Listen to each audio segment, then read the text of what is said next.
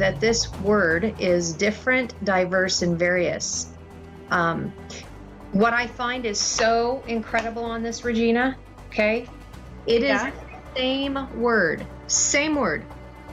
Khalaf is the exact same word for transmute, transformation, change, and alter. Same word, same spelling. So in other words, the word that is talked about or written about the transfiguration of Yeshua, this is the same root. Same spelling. The word that we are going to be changed. So it's becoming ascended or a light body. Yeah, and so being changed in the twinkling of an eye, that we will be, same root word, same spelling, het lamed pe. There is the root. So within the root,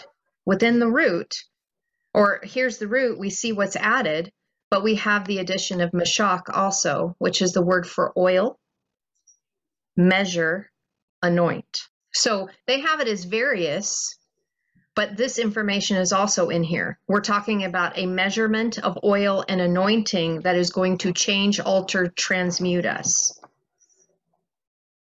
So that's why when we're forced into a mechanical translation of what the interpreter is looking at, they're leaving off all the other information there. It's like it's non-existent, when yet that root word is the exact same. Like, whoa, wow.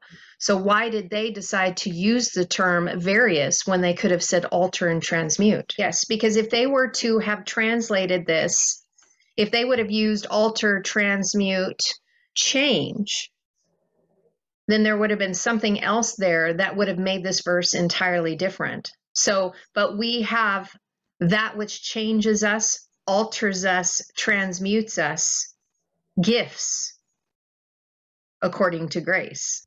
So these things that he's going to present are what's going to change us and help us ascend. When I'm looking at this, though, the word for gift, okay, so they translated it as gift, but it's Yahav, which is a word that means to give. I am giving this to you. So they translated it as a gift, but this is something that is being given to alter and transmute you. So see the difference between I am giving you something to alter and transmute you versus I'm giving a gift to you. Here's a gift that is diverse. What is transmuting us? What is altering and changing us? So let's go back and take a look at this. And what do we see here? This is the first three words prior to the root that means to give. So there's, oh my gosh, Ken, will you look at this? What? Take that off for a second so it stops ringing. Look at this. Hey, brother. Brother. Hello, how are you? Look at this word. Did you hear what we were saying? So this word right here. You're talking about transmutation versus the gift. This right here, they are saying that this word means gift, and then this word right here means various gifts, right? But the root is the same root that is used to describe the transfiguration, to alter and transmute. Right. But look at what is showing here. So here, if you were to take, here's the root without the yod. Look at what's there. Mem, Vav, Tom. Should be. So Ken's been working on... I was going to say, I'm just in the peripherals, anything to do with transmutation is death. That's the greater reward. Anything else that is the gifts of whatever we are steward in life is lesser than the gift of death. So in the inverted inverse, we are already dead, right? So when it says that death it means life. Everything is inverted. So that's like the verse that whoever tries to save their life will lose it, and whoever loses their life will save it.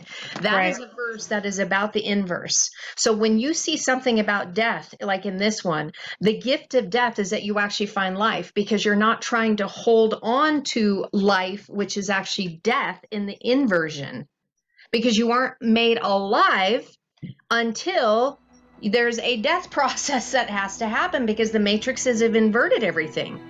And it's like this deconstruction process of everything that needs to diminish, dying to self, so that the inversion, so it can be propped right side up. So here we have a word, to give. They're saying it's gifts, to give. But what do we see flanking on the front and the back? We have death, mem vav, tav aleph. We have death that brings oneness, and what do we see in the middle? Hey bet, a revelation that is given to you on the inside so you can build it within the heart.